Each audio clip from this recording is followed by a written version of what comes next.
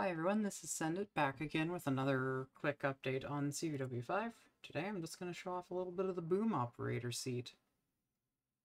So currently there's no actual input scripting going on right now. It's just pure control through the UI, which is a little scuffed, but there is some readout that you can get for the state of the boom, state of your fuel offload, and well, let's get to it. We can actually manipulate the boom a little bit.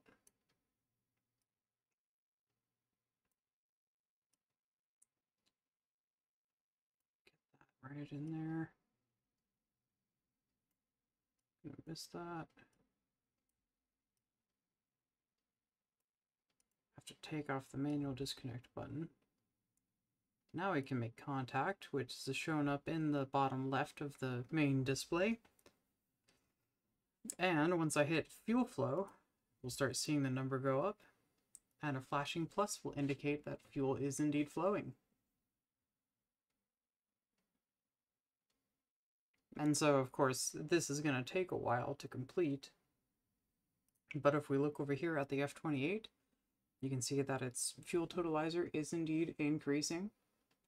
And the fuel empty estimation is going up as well. So that's what I've been working on today. Thanks for watching.